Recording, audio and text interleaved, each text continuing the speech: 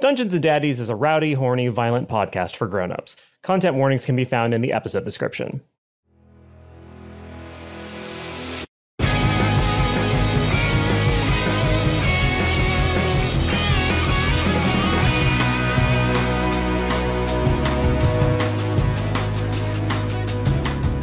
Welcome to Dungeons and Daddies, which is not a BDSM podcast. That's very important. This is actually a D&D real play podcast that tells the story of four dads from our world who are transported into the Forgotten Realms and their quest to rescue their lost sons. For those of you who have never played Dungeons and Dragons or listened to a D&D podcast before, here's all you need to know. This is basically an improvised adventure where we, the players, who will be introducing themselves shortly, role play as dad characters. We can basically do anything we want, but the results of our actions are dictated by Anthony, our dungeon master, and the rolls of dice. The standard die used is a 20-sided dice called a D20, and basically the higher we roll, the better the outcome. 1 being a total failure and 20 being a total success. That being said, my name is Freddie Wong, and I play Glenn Close, who is... I'm sorry, I laugh every time I hear it. Who is a dad rock cover band dad/bard. Fun dad fact about Glenn: you might have saw him back in 1997, one of the side stages of Bonnaroo. Him and the Glenn Close trio played one of the side stages on the way to the hot dogs over in Mary Baker. My name is Matthew Arnold, and I play Darryl Wilson, who's a stay-at-home sports dad who has now come into his own as a barbarian. A little fact about Darryl Wilson is that he would be the head coach of the West Rock Elementary Doodlers if it weren't for some jerk named Darnell. Whatever, fuck that guy. I'm Will Campos. I'm playing Henry Oak, nature Birkenstock granola dad / druid. Fun fact about Henry is he rolled in with a big old pack of condoms on this adventure. Not for the reason you might think, but because condoms in an emergency situation can be used to store up to 10 gallons of water apiece. Survival, basics. Henry might find good use for those condoms on the course of this adventure. Here's hoping. If not in one way, then another. Hi, I'm Beth May, and I play Ron Stampler, emotionally restrained stepfather and rogue. Fun fact about Ron, never took a sex ed class, doesn't know how to be a father, either from an emotional supportive standpoint or a physical standpoint. No clue, but he's a stepdad. I'm a stepdad, so... I'm Anthony Burch. I'm the DM. Ooh, I guess that stands for Daddy Master in this game. You're like our dad. You're the dad of dads. I'm the dad of dads. I'm Daddy. The double dad. The DD, the daddy dad. Let's get right into it. This is episode 1, A Man and His Handshake. So today is the day of the regional Pee Wee League soccer game, and we are about to join some dads whose kids go to West Rock Elementary. The West Rock Elementary Doodlers are one of the strongest soccer teams in the region, and they are going to be highly favored in today's competition. We're going to start with one of the dads waiting for the van, the carpool, to come and pick him up for the regional soccer tournament. Glenn Close and his son Nicholas are standing out on the street waiting for the van to come and pick them up for the soccer game. Can you roll perception with disadvantage? So roll twice and take the worst. that's a 10 and a 4, so a 4. Okay, cool. So everything seems fine and normal to you. Darryl Wilson drives up in his van. Next to him, his son Grant is playing Fortnite on his phone. What are you doing? So I feel like I'm just like kicked back in the grass, and like my kid might be like standing around, maybe impatient. Nick is standing around impatient. I'm definitely just like leaning back, like, yo, man. Okay. Play cool, dog. So yeah, Glenn is leaning back, and when you drive up, you see that Glenn's kid is definitely smoking a blunt.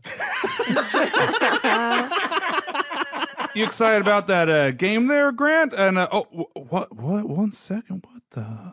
Hey, Grant, turn away there for a second. I roll down the window. He continues to keep looking at his phone. Nothing changes. Good, Grant. Keep doing that. Hey, Glenn. Oh yeah. Hey, what's up, man? How's it going? Are you my ride? Yeah. Can you come here? Can we talk for a second? We'll be right with you, young man. Can you get over here?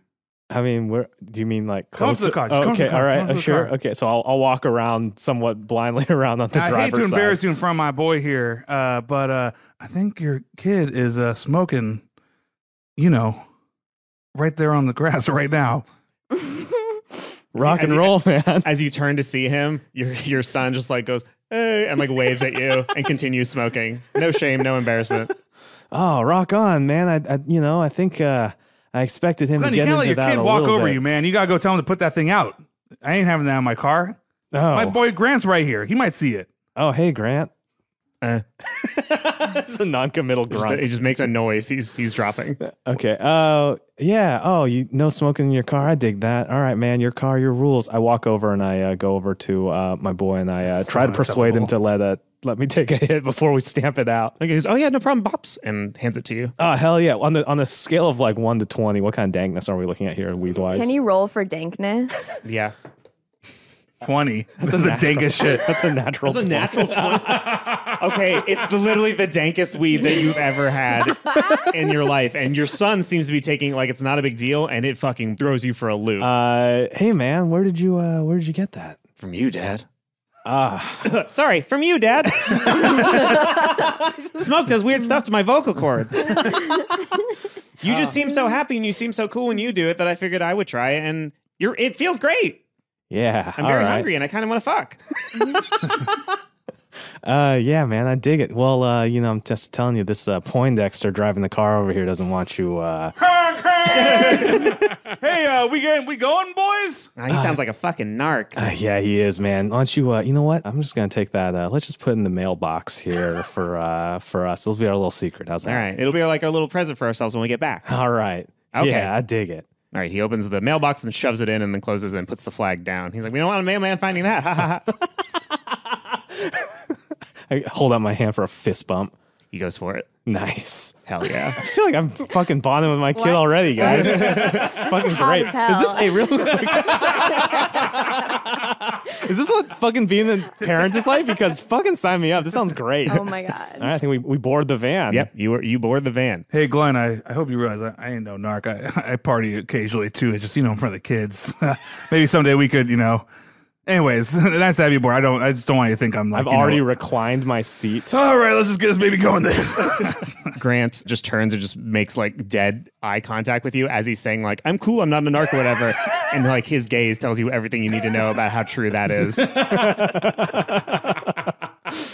Okay, then we will cut to the street outside of Henry Oak's house. So why don't you describe what kind of neighborhood Henry Oak might live in? Henry lives in like, a nice little suburb, probably like, I don't know San Dimas that well, but like if there's a Silver Lake in San Dimas, that's where Henry lives with his wife, who's a classical music DJ. They have like their house is full of books and there's like a nice big tree out front. He's got a Coexist bumper sticker on his car, Subaru, which is parked in the parking lot. And there is a welcome mat out front that says, like, good vibes, come on in. That's a biodiesel Subaru, too, I bet. Biodiesel, Yeah, corn 100%. oil, Yeah. ethanol Subaru. 100%. Okay, so when the minivan, or sorry, the van, is a van, right? That's not a minivan. That is a Odyssey. minivan. It's a It is? minivan, Really? yeah. It's very large for a minivan. You have not spent a lot of time around real vans, my friend. Apparently not. When the Honda Odyssey minivan approaches, you see two small children near a tree on a very well-kept lawn, and the kids are just punching the tree as hard as they can and just going, yes, yes, yes, power, power, power. What is their dad doing? I'm clapping for the kids. I'm saying, that's great, kids. Work up that energy. This is a really good way to empower your spirit. If you could just be a little bit more respectful of the tree is my only concern. We're supposed to be doing our power cleansing energy ritual to the air, to the open air, which can receive our positive spirits. Sparrow immediately starts like stripping bark off of the tree with his nails that are like getting bloody and just being like, I Sparrow! will make you a naked tree that I will then punch. Sparrow, how would you like it if someone ripped off your skin without consent? He just ignores you, just goes power and just continues to punch the tree. Okay, boys, it looks like our ride is here. It seems like the other adults have come in their low mileage van that's not great for the earth, but I guess we're carpooling, so it's okay. Come on, kids, let's go. So they will basically continue to ignore you unless you like, are you gonna like physically like how you gonna get him in the van? Okay. Lark, Sparrow, I'm gonna need you guys to be real buddies and listen to Dad now, all right? Yeah, that'll do it. Power. And then they turn to each other and they go, duel mode.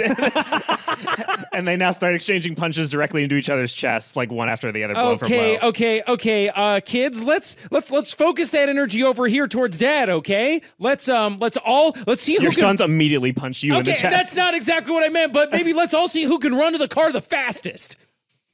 Challenge accepted, father. And they start sprinting as fast as they can, but they don't break at all. They just like run full speed into the side of the minivan. Just poof, both of them. Oh, hey there, boys. Hey, you must be Henry. How's it going? My name's Darryl. Darryl Wilson. Hey, Henry. It's wait, sorry. You guys don't have to actually physically shake hands in real life. Hey, Hey there. Glenn. Just about being polite. Just giving a man a handshake. You can tell a lot by a man from a handshake. Hi there, Darryl. These are my two beautiful boys, Lark and Sparrow. Sorry, I misheard that. What were their names again? Lark and Sparrow. That's Lark Oak and Sparrow Oak. And we're so excited for the game today. You know, my kid Sparrow drew the doodler, so we're really pumped to see these new uniforms. Aren't He was they born swell? from my brain. That's right, Sparrow. All right. He is my seed. All those art lessons at the Montessori preschool you went to really paid off. Hey, Glenn, take a look at this guy. Am I right? Huh? What? No, I'm a little bit hazed out from the strength of the previous aforementioned Now, blood. boys, and then I grab both my boys by their hands. I say, before we get in, what are we going to do when we get in the car? Fight. No, we're I going to like be your boys. We're going to be very respectful, and we're going to be very positive, and then we're going to go out and we're going to have a wonderful time today. Can you say that? Can you say we're going to go out and have a wonderful time today? I have the time today. Okay, close enough. Come on in, guys. They go in and they immediately start thumb wrestling and sort of having a whole, like, they're roughhousing. Hey, Henry, kids are pretty rambunctious there, man. Oh, they're just free-spirited. They take after me. You know, I was sort of a wild child in my youth. Yeah, what was the craziest thing you've ever done? Oh, this one time, my parents wanted me to come home by 8 o'clock, and me and a couple other boys were out having fun, so we stayed out all the way to 9:30. Huh. I burned down my first school. You didn't burn down the entire school. The fire damage was limited to 1 or 2 classrooms. I'll do better next time. Okay. All right. Who wants grape nuts? I've got a baggie of grape nuts with me. Well, I'm going to be snacking on my grape nuts, and if anyone wants some, just let me know if you want some of these nuts, and we'll chow down. Is everybody buckled up?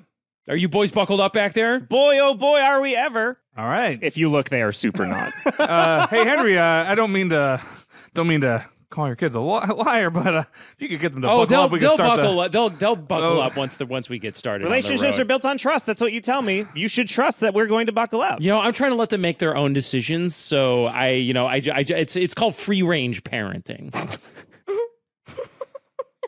I stare at the mirror for a very long time, and then finally I just start driving without saying a word. Okay, so we got to outside Ron Stampler's house. What does Ron Stampler's neighborhood look like? There are several houses on either side of the street. You know what? Forget I asked. So what is what is Ron Stampler doing with Terry Jr.? Terry Jr. Your stepson. Yeah. I am preparing Terry some instant oatmeal as requested. Actually, my wife Samantha has just informed me that I need water in the I can't just pour the packet in the bowl. Kind of a little bit getting into the nitty-gritty there. Don't need that extra sort of, flourish, but I'll do it because I love my stepson, Terry Jr. Roll perception. That is a 5. Okay, so he has not been around for at least an hour.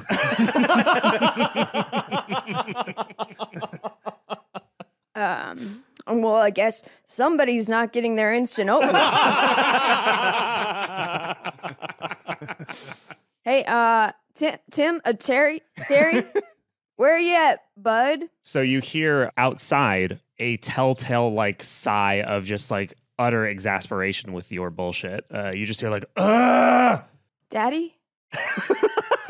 I mean, Terry? Is that you? It sounded pretty far away. You might want to open the door and check. Listen, pal, I know that I haven't been there for you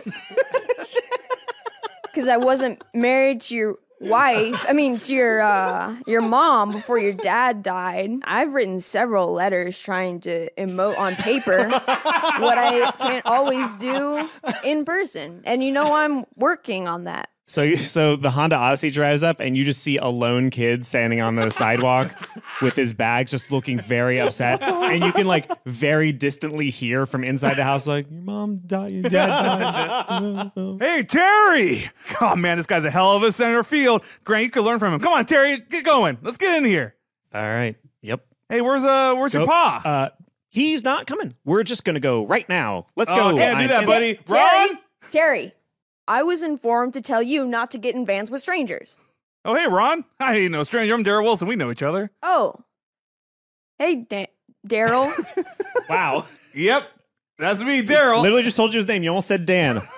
Typical fucking Ron Stampler move. I will go in the back. Ron, you should go somewhere else. Sit next to Grant. You could probably pass to him more often. Hey, that sounds great. Boys, I will sit next to Grant. Great. Boys, do you mind if your boys sit in the back there? So where am I sitting? Don't give a shit. It's kind of cramped in here, fellas. All fellas. That's okay. All guys in here, huh? Well, just guys hanging out in the van. That's kind of, I don't think it's weird, but it's just kind of cramped in here. Not much room to be. Holy shit. He's such a homophobe. I think it's really great for men to bond together. And, if boys need such positive role models these days, what with all the toxic masculinity out there. I'm Henry, by the way. Anyway, you can scooch on in here next to me. You want a grape nut? What? Oh, is that instant oatmeal without any water in it? That is how I love to eat my oats. Call me crazy, but I call it eating them neat. That's my little joke. I'm a teetotaler myself, but I like to say neat, and it makes me feel neat. Is English your native language?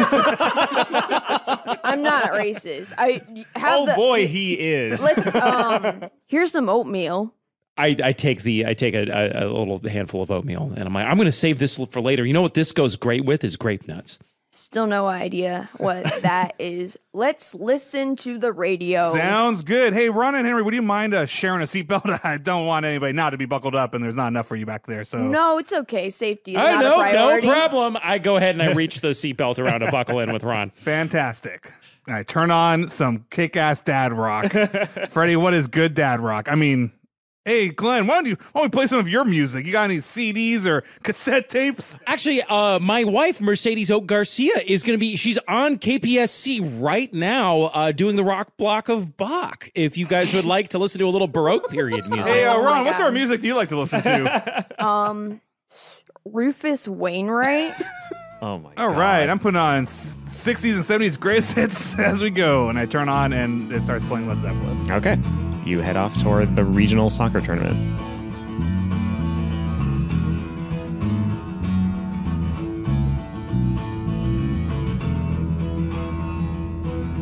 You are about an hour away from the site where the regionals will take place. It's been about a 2-hour drive thus far, and the gas tank just put on its warning light. I feel like Darryl would be the kind of guy who's like, don't worry, I know how much gas my van has. Don't worry about it. I absolutely know how much gas my van has. You can go an extra 42 miles once that bad boy turns on. Okay, cool. So the road is getting very, very rocky. You're going up a hill, basically, that you cannot see what's on the other side of it. What is everyone in the car doing right now? Glenn Close is definitely kicked back and taking a nap. Darryl Wilson's driving, and he's playing Graceland by Paul Simon and is trying to explain to his kids just why this is real music. Ooh, very good choice. They are playing Fortnite on their phones. Grant, where you dropped there, son? Where you dropped there today? Tilted. Tilted. I told you that's not the best place to drop, son. It's a pretty good place to drop. You just don't know how to shoot people, but that's fine. Ron is subtly looking for a place to maybe vomit in if the road gets any rockier. Yeah, why is it so rocky all of a sudden? I thought this is a regional soccer final. The road closed or something? We're taking a detour? I don't want to say that Darryl is a bad driver who doesn't know where he's going. I don't want to say that. Excuse me, Mr. Driver, sir, Darryl. Hi, it's me, Henry. Here, I know your name, Henry. Don't worry about it. How's it going, buddy? Here in the way back seats with my two boys, Lark and Sparrow. I was wondering if you had any Band-Aids up there. Well, Lark and Sparrow have been goofing around. I've been trying to keep these two knuckleheads under control, and I think we've got a bit of a boo-boo situation out here. Grant, give them some Band-Aids from that survival pack right there underneath your seat. He does it without hesitation. Doesn't even look. Thank you, Grant. Say thank you to Grant, boys. They don't say thank you to Grant. they're shouting at each other. It's a construct. Okay, now hold still and let me put these Band-Aids on. Just hold still, okay? Hold still. Hey, Will, question. You're really not your guy's not gonna do a little Neosporin or something first? Oh, shoot, that's right. Thank you for reminding me, Glenn Close. I've got some iodine here in my pocket. Oh, my God. Hold still, Lark. I'm going to try to apply this iodine without spilling it all over Mr. Wilson's wonderful backseat. Roll dexterity. 9. All right, you miss with the iodine. The bottle spills all over the backseat of the Odyssey. Oh, my Oh, God. I think I'm gonna throw up. It's iodine has a very distinct smell. Oh, jeez. Oh, jeez. Oh, jeez. I'm so sorry, Darryl. I can't even respond to it. Darryl just keeps driving. He turns up the volume of Graceland. And from the back, I notice his knuckles white as they grip the steering wheel. Lark and Sparrow are almost excited to basically have you be more upset at yourself than you are at them, so they just continue to roughhouse even harder. Just be a little bit more quiet, boys, okay? They do not change their volume 1 decibel. Okay, so as you approach the apex of this hill, and as the road gets rockier and rockier, which you especially find strange, Darryl, because on the it's a road. It's a road, and you map quested this like any good dad. Yep. You do not have a GPS. You just sort of printed it out. I'm assuming. Holy shit! I definitely have. map? Not only do I have my phone, but I have a GPS in the car as well. Oh, okay. Like one of those old school Garmin GPSs. Garmin GPSs. Oh hell yeah! Okay, Yeah. nice. The old Garmin GPS says that there should be a road here, but you're just seeing that there isn't one. Hey, Grant, can you pause that game there for a second? Check out the good old Google Maps there. It's multiplayer. I can't pause. I've told you this so many times. All right, just be good. If anybody could help out old Darryl here, this road. I want to do a geology check. Sure. To see if I can suss out anything from the rock formations. Sure. So what stat do you think you would use for I was that? just going to roll a d20 and hope for the best. I guess that would be... investigation, maybe? Wisdom? Let's do investigation. Investigation's good. Can I get like a bonus or something since this is my literal career is being hanging out in a geology museum? Yes, you will have advantage. So roll twice and take the better of the two rolls. Okay. 19. Opa. 14. I'm going to take that 19. All right, you got it. So you learn that this does not make sense. What you saw behind you was paved road, and then very suddenly and abruptly, it turned into stone. And not in the sense of like they stopped paving because there would be a fall off period. There'd be like a fade to like rock.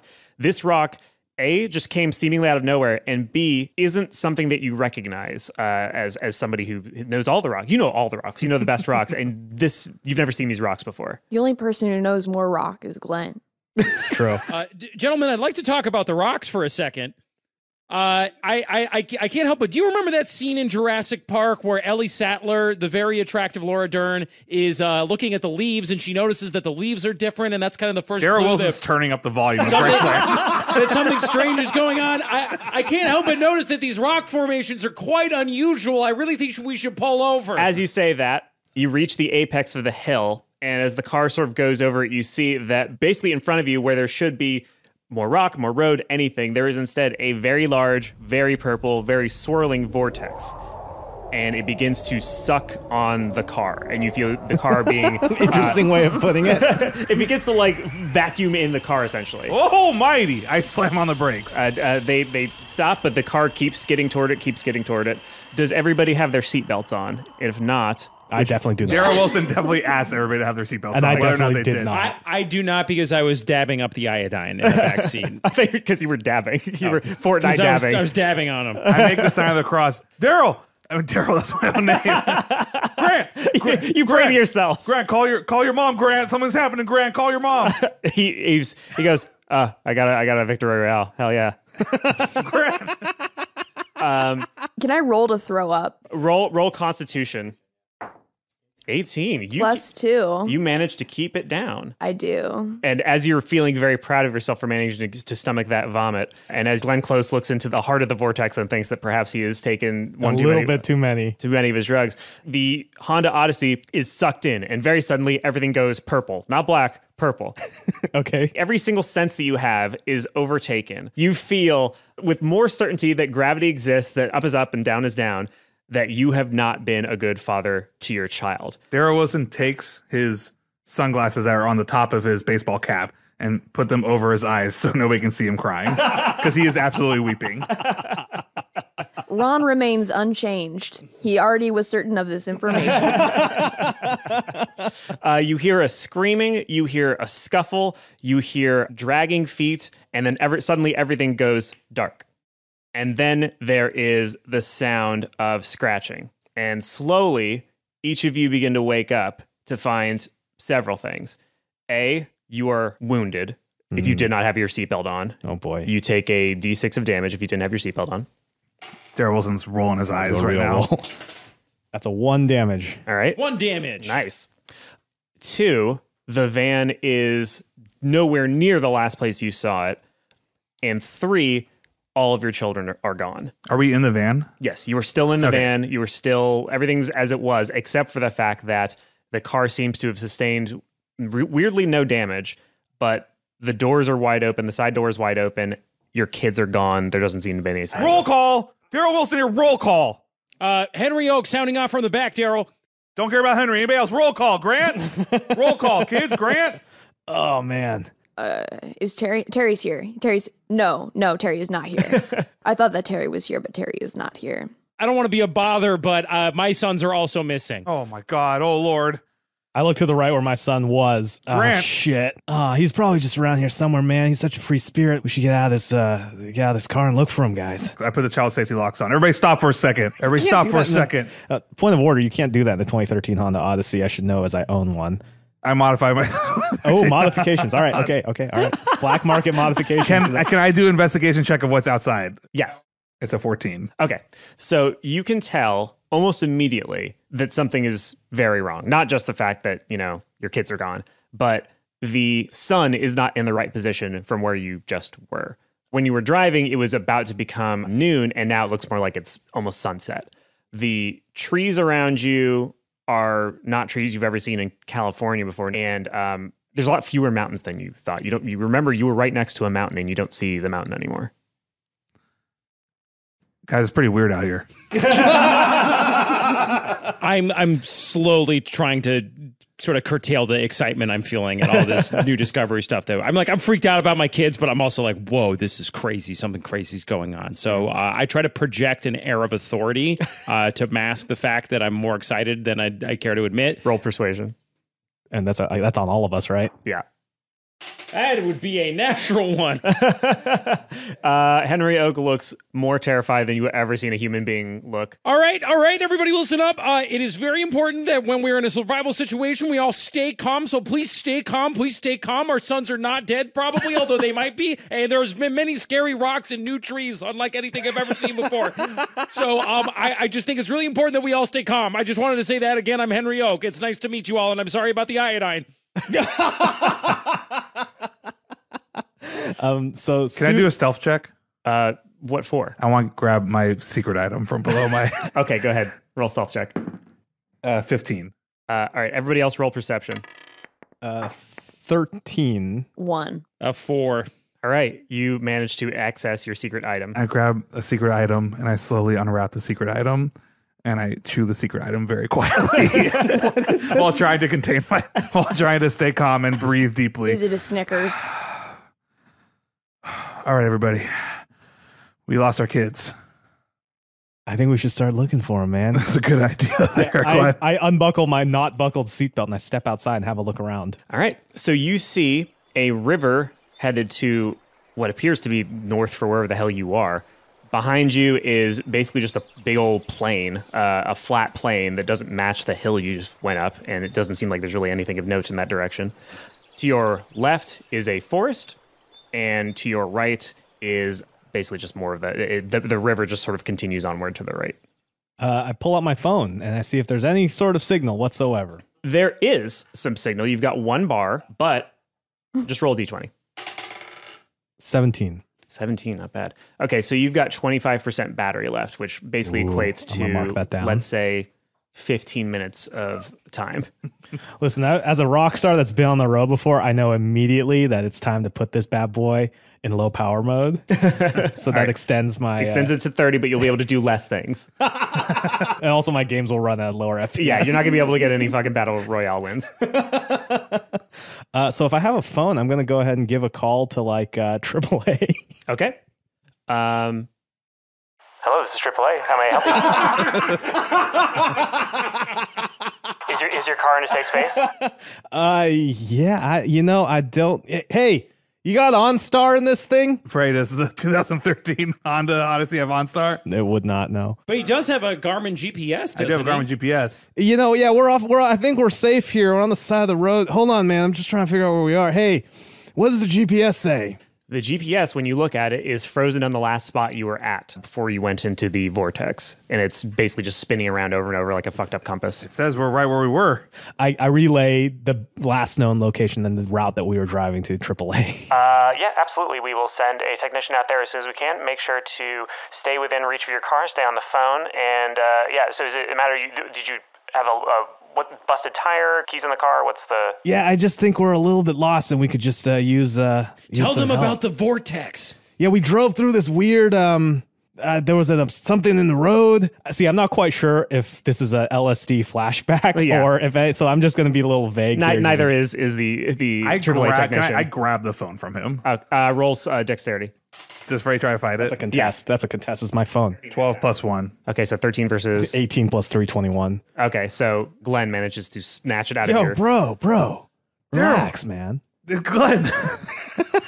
Will you just yell your own name when you're excited? Daryl. Glenn, tell them about our kids. Tell them where we're at. Tell them what's happened. What are you doing? Right. Yeah, and we had some kids with us. They're missing. Sir, if there's an emergency, you need to hang up, dial 911. This sounds prank adjacent. So That's what I'm saying. I don't trust these people. I do hang up and I dial 911. 911, what's your emergency?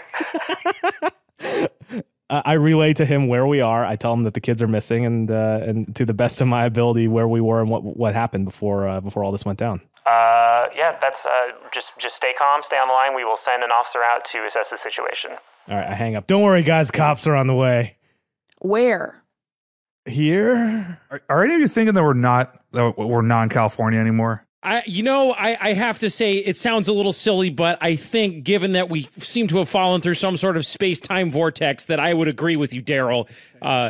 Also, again, I can't stress this enough. These rocks and trees are very different and very strange and not of any California region that I'm aware of. These are not redwoods, y'all. Everyone roll perception.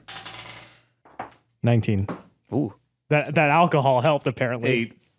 2. 24. Ooh. Okay, so Glenn and Henry notice that from the forest to your left, a rustle of leaves. Glenn, you seen what I'm seeing? You seen those leaves rustling over there? I think so, but I'm also not sure. I would like to draw our attention to the rustling leaves that I definitely saw, and I think he also saw, although he may be high. Yeah. As you all are looking in that direction with sort of dumb looks on your faces, an arrow comes sailing through the trees at Henry. And what is Son of a bitch. What is your AC? 15. Okay, so it lands right at your feet. Oh! You see 3 men in red cloaks come out of the trees. One of them is holding a net. One of them is trying to restring an arrow into his bow. And another one has 2 axes. And he charges you. So everybody roll initiative real quick. That'll be a 9. 2. Okay. 9. 3. Okay. Guys, which dad do you think has the biggest ding dong? Stick around long enough, we may find out. Stay tuned, podcast listeners. Okay. So the first guy who fucked up his bow attack is going to restring an arrow, take cover behind a tree, and then lean out to try to hit Darryl because he seems to be the alpha male. I was going to say, Darryl is, just because this probably means I'm not well prepared, I definitely do not think these are dangerous soldiers at first or anything. Darryl's like, whoa there, gentlemen, watch where you're shooting that thing. Oh, nice. Okay. That does 6 damage to you. You got to be careful. So the arrow hits you directly in the shoulder blade. Or not shoulder blade, you'd be facing the wrong direction. Directly in the shoulder. Okay. And it's sort of sticking out of you like an Ace Ventura when nature calls. Good reference. Good I reference. dropped to one knee, and then like wasn't my other hand sure. has it, and like my eyes move up, like my eyes look at him, and now they're red with rage. All Oh right. boy. Oh, are you activating your rage? Daryl gets On your angry turn quickly. you can, but okay, Yeah. so the second guy with the net is going to attempt to throw it at Ron. He misses horribly. The net just sort of lands limply next to you. This fish cannot be caught.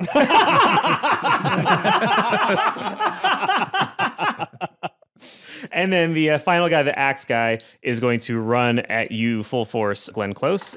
He's going to attack with his axe. And does 16 beat your armor class? 14 armor class, yeah. So he does 3 damage. All right. Oh, I definitely am back to sober at this point because I've been taking He enough basically, damage. his axe, rather than like cleaving into you, like the flat side of it, just smacks you across the face like a fucking dueling glove. Just pow! And Oof. your ears ring and your jaw jangles. Oof, we've all been there.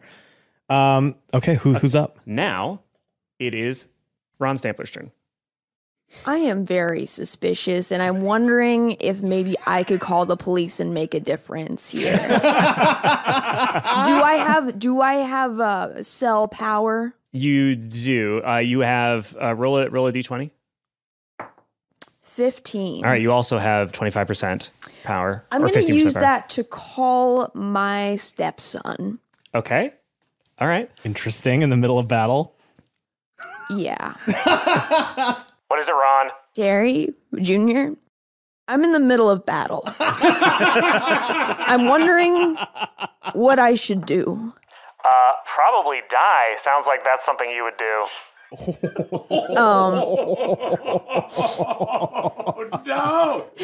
Jerry, I'll call you back. I feel like that definitely did a morale hit too. All right. Yikes. All right. Take 1d4 psychic damage. 2. So take 2 damage. Seems a little low, but guys, we need to beat these people or whatever they are for the sake of our sons or who they used to be. Okay. Next, it is Henry Oak. Henry Oak is going to, oh, geez, Louise. Henry Oak is very flustered. He's never been in any kind of combat before. Henry Oak is really concerned about that arrow wound in Darryl's chest, and Henry still has his iodine on him. Oh, Christ. What's left of it? So Henry's going to try to pour some iodine over that nasty cut Okay. and maybe remove that arrow to help Darryl out. Okay. Why don't you roll medicine? Medicine. Oh, boy, I'm a trooper at that. I've got a +3 to medicine. I got a 7. Let's say you definitely sort of hit the general area of the arrow with iodine. Do you try to yank it out, or are you just trying to I disinfect? definitely try to, well, I think in the heat of battle, I would be like, I don't want more blood loss, but I Yeah. do want to disinfect. Okay, so you have disinfected it. It's not going to give him any healing benefits, and you also get some in his face, and some in his face just kind of smells funny now. It's got that weird stain, that iodine stain. Yeah. Now it is your turn. Okay, Darryl is going to activate Rage.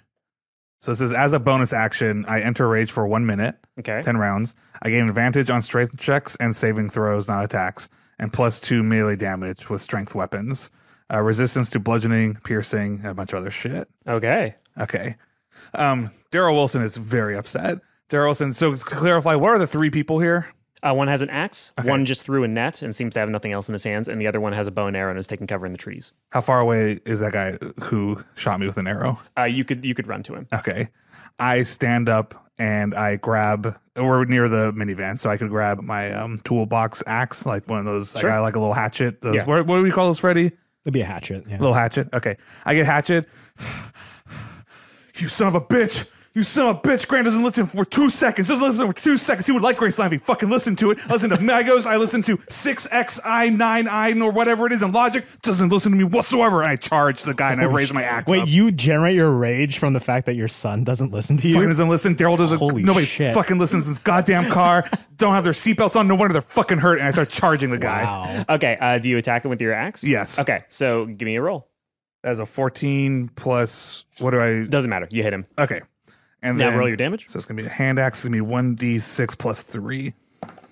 That's going to be a 5 plus a 3. That's an 8. And then I get +2. So that's a 10. Wow. Okay. So the hatchet goes right into his neck. It doesn't go enough, far enough to feel like, oh, cool, you killed him, but it gets jammed in there, and arterial spray begins to mix with the red of his cloak, and you get some blood on you right where the iodine is, and you're just covered in a lot of things right now. I whisper to him as he's bleeding. I go, "Where's my son?" Is the arrow still in you? Yes. Okay, cool. Also, the iodine stings pretty bad. Yeah. I don't feel anything but the blinding hate and rage right now. Yeah, and the red cloak is just like when you ask him that question. And now it is Glenn Close's turn. So Glenn is stumbling back from getting hit by the broadside of an axe, and his first instinct, I think, would be self-defense. So I'm going to run into the van and try and shut the doors. All right. Let's just say you do that because there's nobody who's really in a position to stop you. Now, the key's still in here? Yeah, they would be. I think Darryl Wilson was too upset at everybody being gone. I don't think he... I didn't specifically pull them out, so... Okay. Is the car pointed at anybody? Right now, it is pointed 90 degrees from the attackers. So if you wanted to do, you'd have to turn 90 degrees to the left, and then it would be pointed at them. I'd like to try and aim the car and run down the closest person who's been attacking us.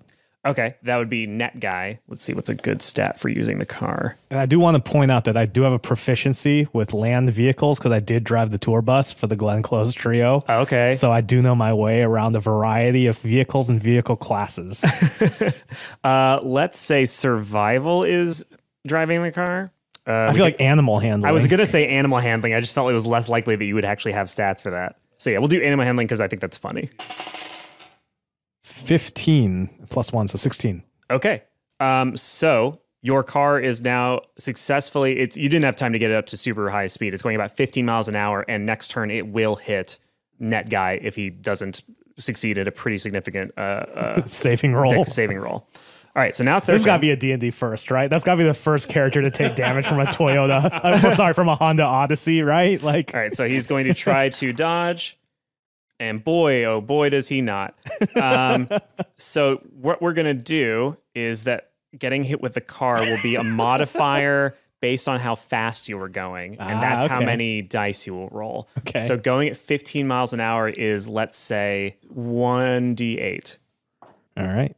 And every 10 miles above 15 is another d8. 7. All right, so 7's pretty good. So with a loud and deep whoomp, the red cloak gets smacked by the hood of the car, and he is splayed out on top of it, almost like he's hugging the hood of the car. And as the car continues to drive, he gets dragged forward on it. His legs aren't touching the ground anymore. He's like just completely on the hood of your car.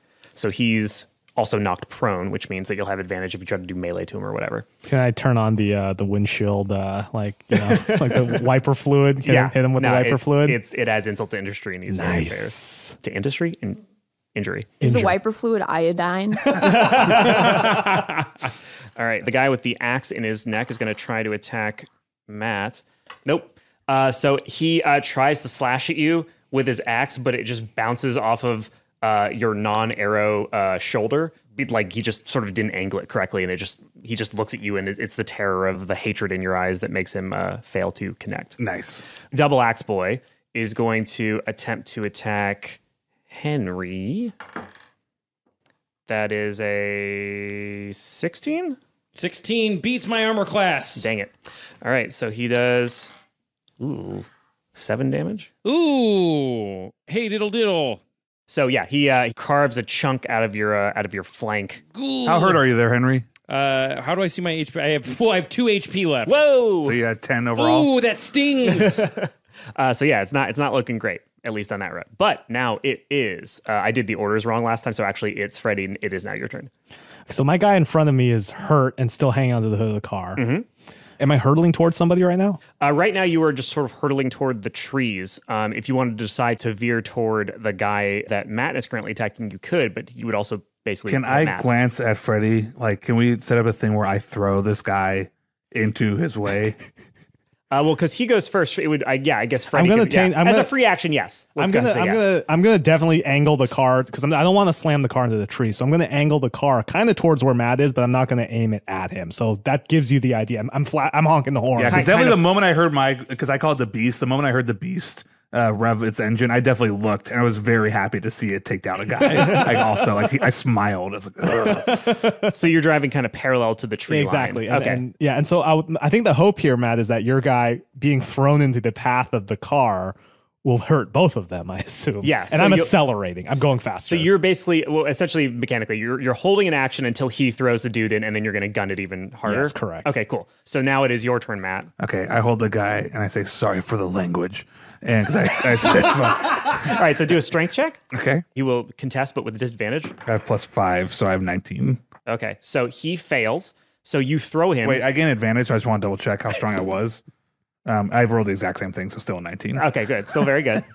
So you throw him directly into the path of the oncoming van. The van accelerates, like you said, when you are now going 25 miles an hour, which means that you hit both of them for 2d8. That's 5 plus 7. Now do it again. That's 7 plus 1, 8. Okay, so they are both instantly turned into what once was two human beings with lives and dreams is now two fleshy bags of broken excuses for bones. I've never related more. I give Glenn a thumbs up, as he's driving And I past. throw the fucking horns out the window, baby. Do you like hit the brakes, or you just sort of keep on trucking? Paint a picture. I hit the brakes hard enough for them to slough off. That's exactly what I wanted to know. Do Yes, they do a comedy? Definitely slough off of the front of the car. Mm-hmm. The moment they slough off, I'm giving him the thumbs up, and the moment I hear that wet just meat slap, I stare at it, and I don't know how it's going to affect my next thing, but I get ready to vomit. Instantly. Okay. Yeah, instantly.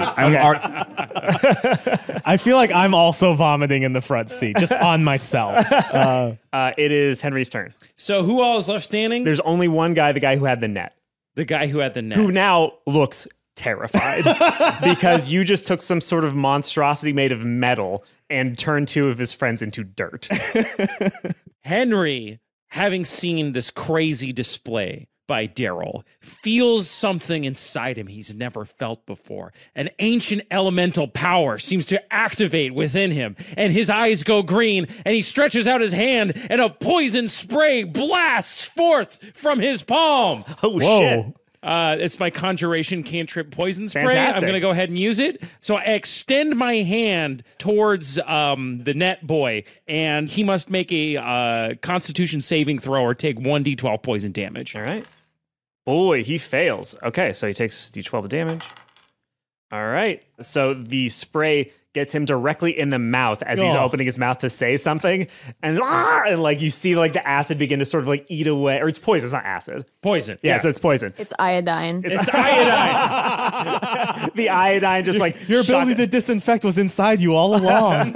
it just shotgun blasts him in the face essentially, and he just is racked with confusion and horror. And you see complete panic in his eyes, and he begins to turn his feet as if to run. Now it is Ron's turn. Wait, so Ron sees Henry just explode poison from his fingertips? Yep.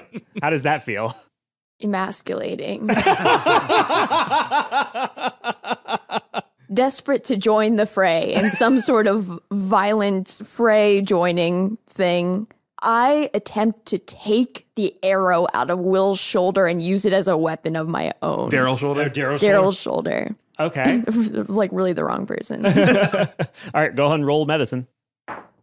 11. Yeah, you yank it out. It's not pretty. It doesn't feel good for you. You have to take a D4 of damage. Thanks, Ron.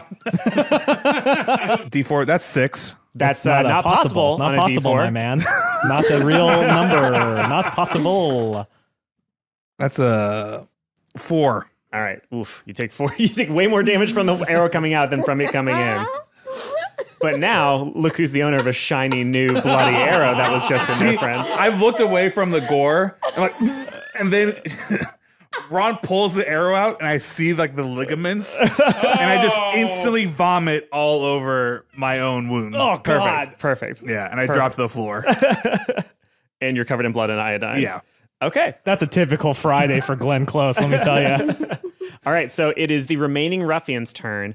And he, having seen the series of things you just described, in addition to a car ramming two of his friends, says, God damn it, I knew we shouldn't have come back for the adults. I knew it. And he runs. Oh, shit. And now he is still in view. Do something, Darryl says to anybody who's listening. Well, so the guy's still running away, right? Yeah. Yeah. So once more, Henry, still horrified by the spray of poison that flung out of his hand, looks up and sees the guy running away and thinks of his two beautiful boys and being lost in this scary world. And another veritable nature orgasm shoots through his body, and he seizes with green energy, and vines shoot from his hands. I think out of his hands. You can say from the ground. No, he slams the ground in rage, and he casts Entangle. Ooh, okay, cool. So grasping weeds and vines sprout from the ground in a 20-foot square starting from a point within range. So I'm going to say that I'm trying to... Yeah, you're trying to grab him. That makes perfect sense. Must succeed on a strength saving throw. Oh, okay. Or be restrained by the entangling plants. So he's definitely going to do that with disadvantage. Okay. He does not succeed. So the vines come out from under the ground and encircle each one of his limbs, and then at the same exact time just yank him right down to the ground and leave him completely prone and helpless. The combat is over. You are triumphant. Yeah, we did it, everybody. So what do you do now? We took quite a bit of damage. Where are we at? Real quick, where are we at? Because I'm at 5 out of 9. Yeah, everybody's pretty low. I'm at 2 health. We'll get to that in a second. And also, just as a warning to y'all, the way that D&D works currently in 5th ed is that basically levels 1 through 3 are survival horror in terms of how fragile you are. And that will you'll become the Avengers as time goes on. But yeah, you'll be pretty fragile. Darryl Wilson, I get up and I just my eyes are just dead inside, and I walk straight to my minivan. I open up the trunk and I pull out my It's a Pale Ale 6-pack, and I just start pulling them off and handing them to everybody. You know, I haven't said anything. I'm just handing them whether or not they want it, and I start walking towards the guy who's tied up in the weeds, also pulling one out for him, walking towards him. If anybody drinks from one of those, you get to heal 1d4. Yeah, I mean, I've pretty much took half of it. But you'll be at a mild disadvantage for any perception checks. That's fair. That's fair. I mean, you don't have to drink my... I'm healing 1 off of that. Also, as I'm handing them, I also kind of mutter and I point to the label, which is a beer in a pail. And I go, it's a pail. Kind of laughing to myself. I heal 3. I heal 3 as well. I am still in shock. I have no idea what just came over my body. So I'm pretty much out for the count, just trying to recover right now. I'm also muttering their twist-offs. Their twist-offs. This gentleman is wrapped in vines. Uh-huh. Okay. And he is looking up at you all with utter terror. You cannot see his face because he is wearing basically his cloak is also a scarf that sort of encircles everything except for his eyes, which are just very, very wide and very, very frightened. Hold up. Ron did not take the beer because he knew somebody who drank too much beer. So he gave his other beer to Glenn. So I'm 2 in. Yeah. Right. I double fist it because I'm a rock. All right, so you're going to be at full disadvantage for any perception stuff for the rest of the But I did session. get 2 more health. All right. All right, well, if nobody else doing it, I walk right up to the gentleman and I hold a beer out. I go, you've always put up a hell of a fight. And I reach the beer out to them. I go, my name's Darryl Wilson. And he tries to reach at it, but he is constrained by the vine. So he's like, I look over at Henry. I'm like, you did this. I don't know how. I don't know what's going on. I pull the hatchet out and I raise it above my head. And I go, you promise not to hurt us if I let you out? uh-huh. Yep. What? Yep. What the fuck? Yeah, absolutely. Henry recovers himself just enough to say, sir, before you do that, maybe we should bind him with this rope. I have some rope in the minivan. It's a good idea. I hurry over to the minivan and get some rope, and then I use my skills I learned from the scouts to hog tie the guy. All right, cool. While he's doing that, I run over and I take 2 more pieces of my secret stash and I do meditation exercises. Roll stealth again. Okay. Everybody roll perception. This should be advantage. I mean, they're like, nobody's near the minivan, right? No, you get advantage on it. Okay. Perception? Is that what we're rolling? Yeah, you're rolling 4. perception. I mean, I don't think I can go much lower than that. I got 15. 17 plus stealth. Okay, so you're fine. 21. Ooh, okay. Well, minus, what did I get for drinking the beer? Oh, that's true. That'd be -3. Oh, okay. So then 20. 18, you still do see it. I'm going to email you. I look at Henry with like a little bit of guilt in my eyes, like, What the fuck is this? and I breathe. I am looking forward to this email. Okay. All right, I just emailed to you. I ask the guy, who are you? Where are we? What's going on? Where are our children? I work for the Lance. What's going? I'm not going to bring you in anymore, obviously. So that's fine. So we're good on that. We don't have to do that anymore. Who's Lance? Who's Lance? The Lance. The Lance. He's called the Lance. You know the Lance. Well, no, we're not from around here. We don't think. What? We've already said too much. Tell us where our children are, you son of a bitch. I mean, they're the lances. They got auctioned off a week ago. Auctioned? Yeah. A week? How much?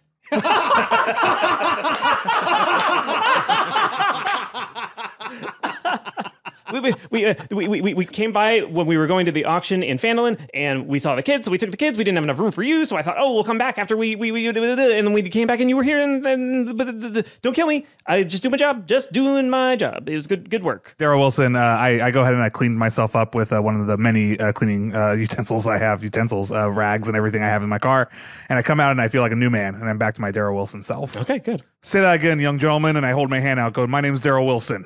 I'm What do you do with tied our up. child? I'm still holding my hand out. Now tell us there again without stuttering. What happened to our children? Your children were taken by His Eminence the Lance to Fandolin, at which point they were put on auction. They were sold, I know not where. The end. What's your name, son? My name is 3. 3?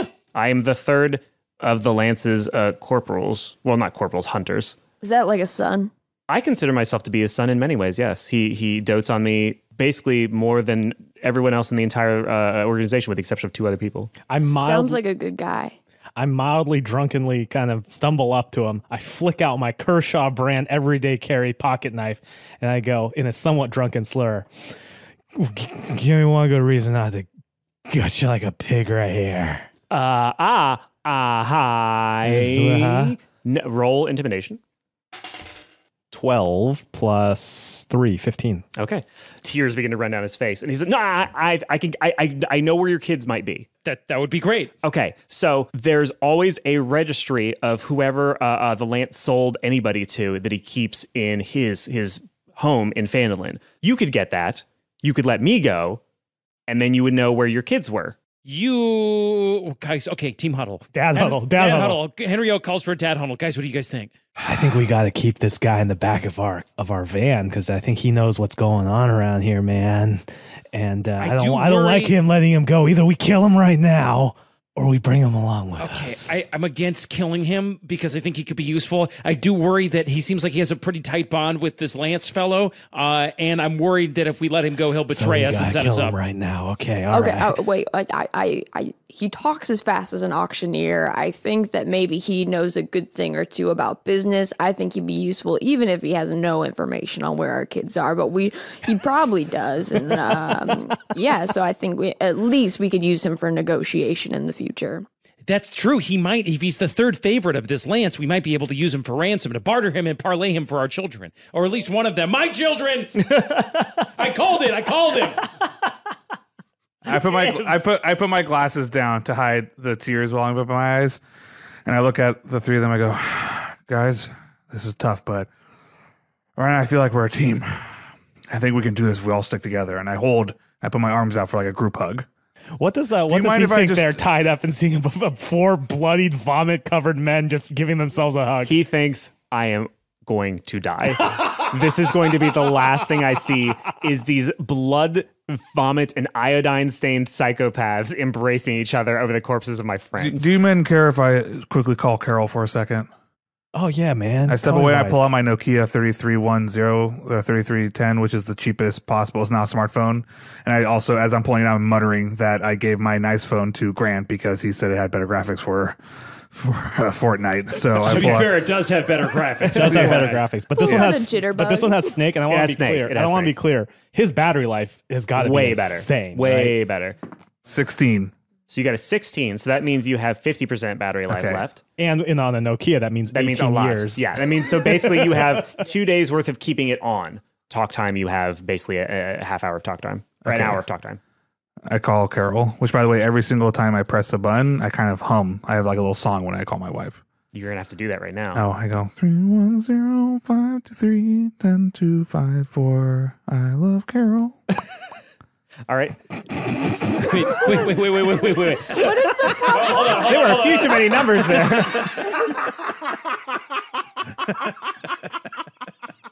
I thought that was 9 numbers. You did 9 and then you did like 5 more. I said I love Carol.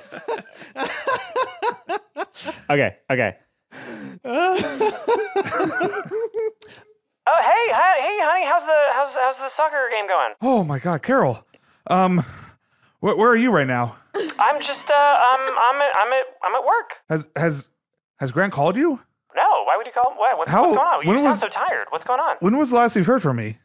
What are you talking about? When I saw you this morning before you went off for the. All right, honey. Are you at the game? What's No, going it's not. I look at the other room, man, because I'm crying now. I'm kind of busy right now. So can we talk later? What's going on? I've lost Grant, and what? I've lost Grant, and I don't know. I think I also dented the hood of the car. I'm so sorry. And You dented the hood of the car? and I don't know where we're at, and Oh my God! I fucking knew you would do something like this one of these days. I told myself, I said, Carol, no, he's a nice man. He's always seems so prepared. And then you go and you fucking lose a kid? How did you do that? What do you mean lost? Where is he? I don't know. I was driving. I was straight. I had my hands on 10 and 2, and I knew exactly where I was going. And I looked back, and I told him to stop playing Fortnite. I've been saying he's been playing too much Fortnite. I was trying to talk to him like he told me to. Oh my fucking God! So you hear her go like off mic basically, and you hear her say, Darnell, we're fucking going. Darnell is, you recognize the name of the head coach who was supposed to have gone to the game today, but had called in sick mysteriously. She said, We're fucking going. No, apparently he lost the fucking kid. I don't know. Hey, is that Darnell over there? It doesn't fucking. Why don't you focus on finding our Okay, kid? but can you really quick tell Darnell I did put a set of plays. Did he see my set of plays? I emailed him. she hangs up. Oh no. She hangs up. I take a big breath and I compose myself. I wipe my tears away. I turn and I look at everybody like with that look of like, just pretend you don't see me feeling things. You know, Darryl. I roll my eyes instantly. Like, I know he saw me. We're in a crazy situation, Darryl. This is something we're all going to have to chew on. I could be dancing the Charleston right now, but I'm really scared. So I think we should all just trust each other and relax. And I know you're going to be okay. It's okay to cry. It's okay to let it out. I move my hand and I grab his beer and I just take it away from him. I just take it away from him, looking at him, and I start drinking it. Hey, Darryl. Yeah. Who's Darnell? I just keep drinking. And I just like glare. Both beers at the same Yeah, I time. just glare at Ron. Okay, well, I can see that tempers are high, tensions are high. We're all coming down off We got to figure out what to the do with thrill this of battle. guy, I think man. we got to go. What was the name of that city again, young sir? Fandolin. Fandolin. I think we've got to take number 3 here to Fandolin and see if we can parlay him back for our kids. That's my vote. That's Henry's vote. I'm just a guy, though. I use this opportunity. I step in front of him.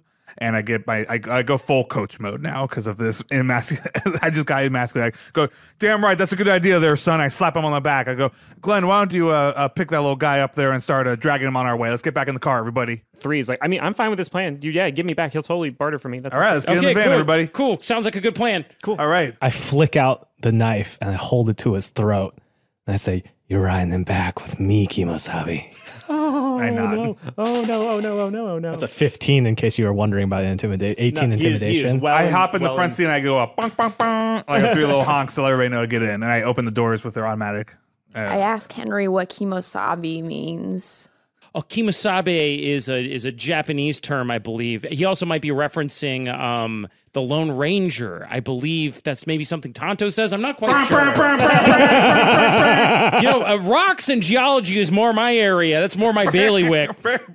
I'm just repeatedly honking. I think Darryl's ready for us to go. Okay, do y'all get Let's in all the load van? up into the van. Okay. The one thing I would like to, we have that first aid kit. I'm definitely like, can we Yes. heal? So everybody can now basically use your you can short rest now. So you're going to roll 1d8 and you're going to recover a little bit. Short rest. Oh my God, seriously? I recover 2. I am back to full health. I think I'm still at full health. I think you are. I don't think anything hit you. 1d8 plus 2. Okay. Oh, 7 plus 2, so 9. I'm full health. Cool. Hey, Henry. What's up with those vines, Doc? Oh, I figured we were going to have to talk about this at some point. I was there, and then I felt a presence inside me. Henry, roll religion. Okay, I got a 10. You got a 10. Okay, so you hear a voice coming from inside of you, and yet somehow outside of you as well. It feels like the voice of a powerful entity. You cannot, unfortunately, make out what it says, but you definitely know that some force just contacted you and may be the one responsible for granting you these powers. But let's talk about something else. It's been a long day. Let's talk about something else. I feel like that's pretty much the only thing I want to talk about is you had vines that shot out of you. Well, And that weird mist. Mist too. Yeah. That was odd.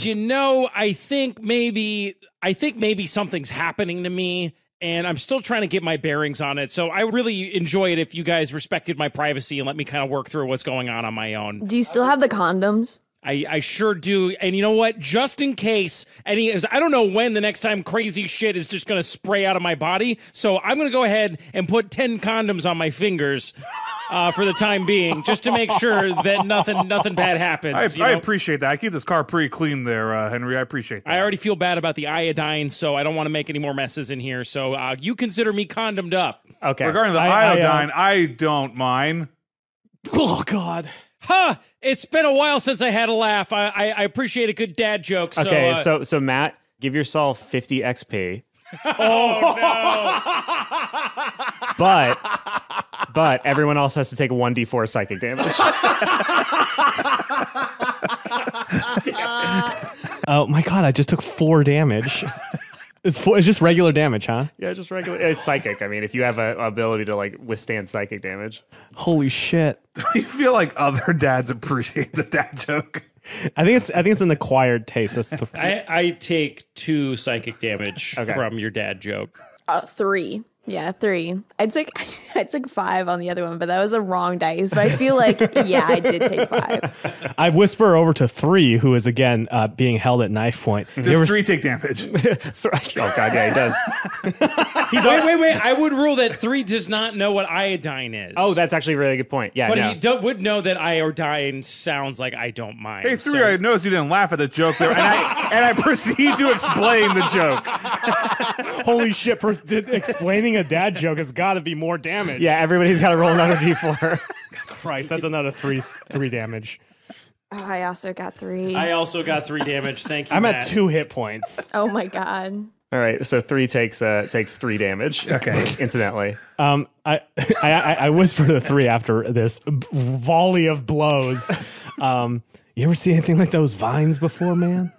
No. I mean, yes, I suppose there are certainly whispers of men of magical calculation that are capable of performing feats such as that. Yeah, sure. Why not? Why not? I don't know. What do you want from me? Hey, Henry, this guy says you're like some kind of wizard, dude. Far out. I've always read fantasy novels. Maybe when we crossed through that threshold, there was some sort. I don't want to talk about it. I lean over to Ron and I go, liberals, and I roll my eyes. I nod and then I smile like I've already told the joke.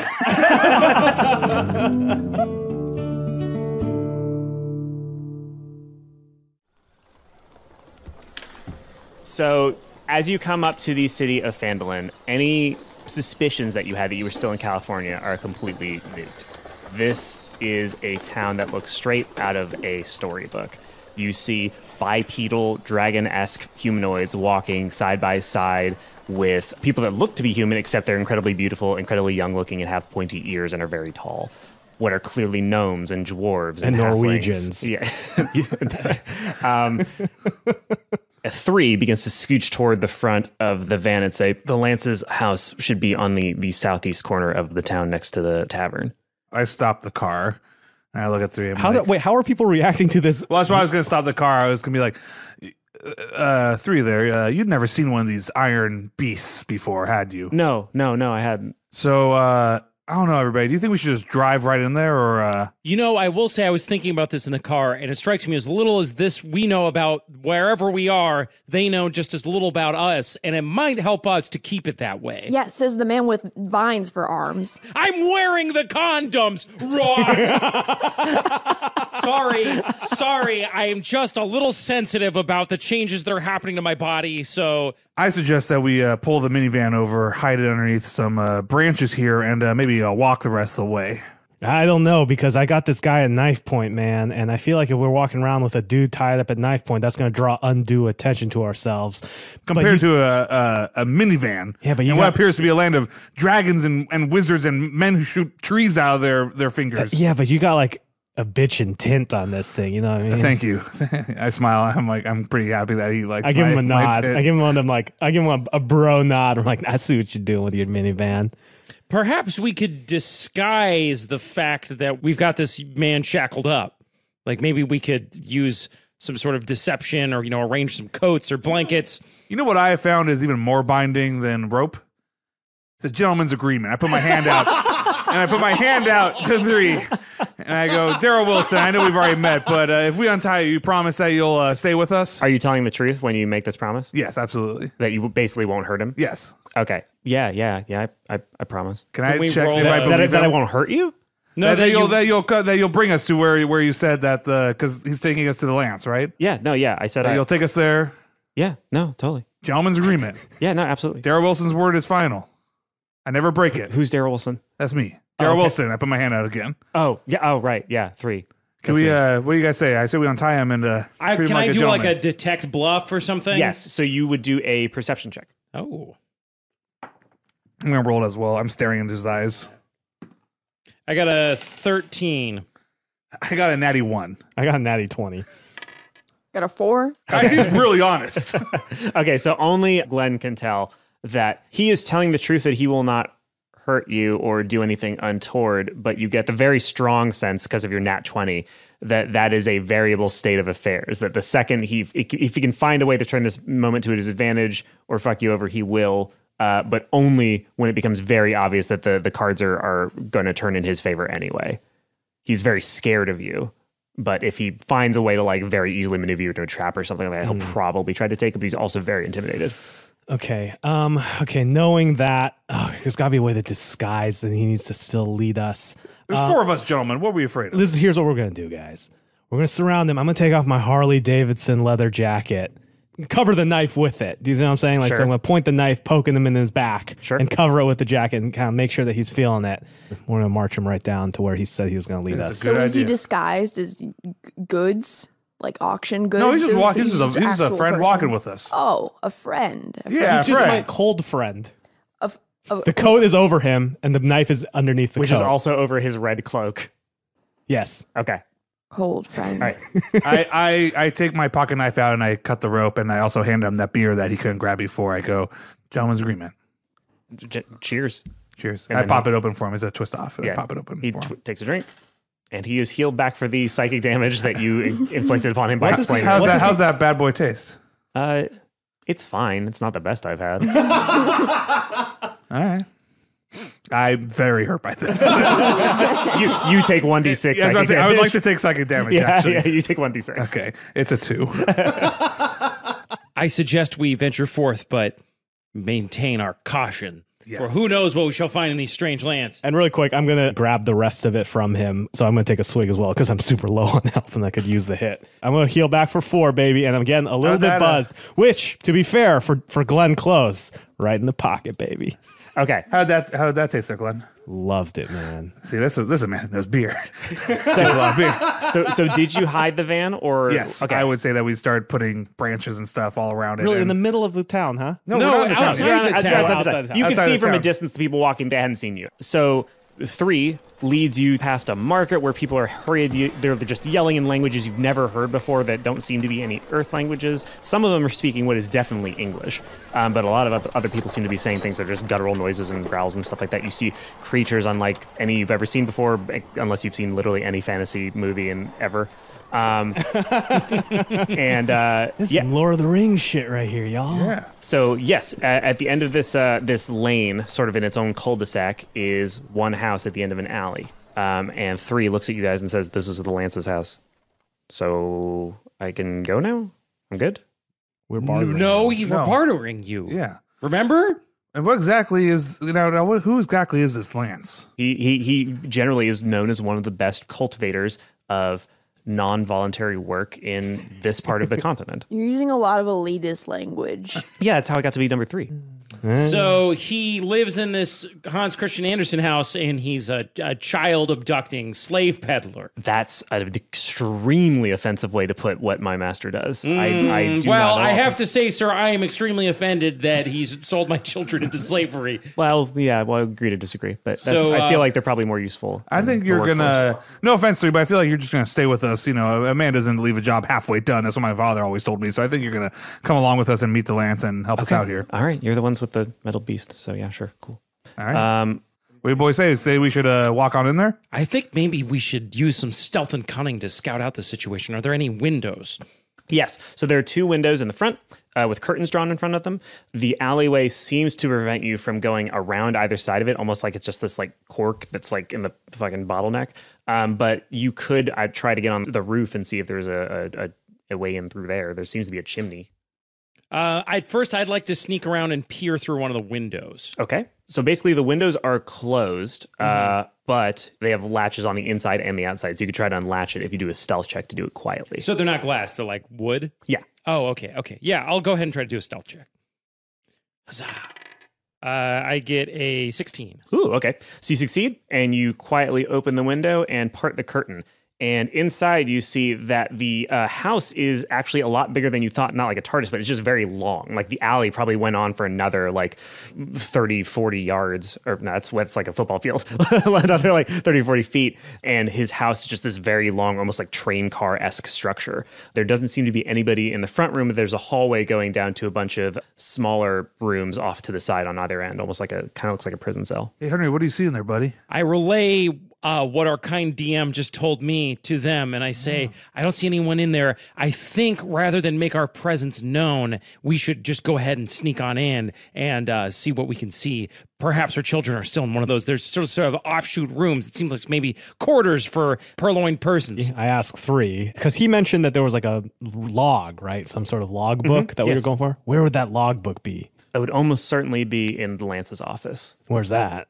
At the back. Gentlemen, why are we sneaking around here? I mean, we may disagree with the Lance's business practices, but, you know, this is you of all people, I feel like would have been accepting of other cultures, you know, and I feel like we should go talk like a gentleman here and talk like a businessman. So I start walking towards the front door. Okay, I kind of let loose a little bit on Darryl here for a second. Okay.